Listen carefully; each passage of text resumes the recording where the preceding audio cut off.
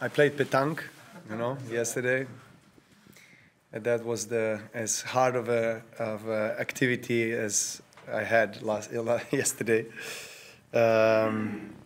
in Bois de Boulogne with my friends. Yeah, just very easy day. Really, I slept most of that day yesterday and did a lot of physio work and some of the water work as well. Some of the exercises in the water that always helps reduce the strain on the joints and muscles.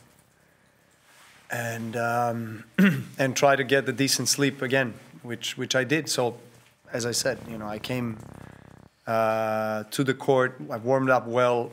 First set, great. So I didn't feel that the last match has affected me so much that I'm unable to, to run or to sustain the level. I played for over 4.5 hours. It was longer than the match against Musetti. So physically, I'm okay.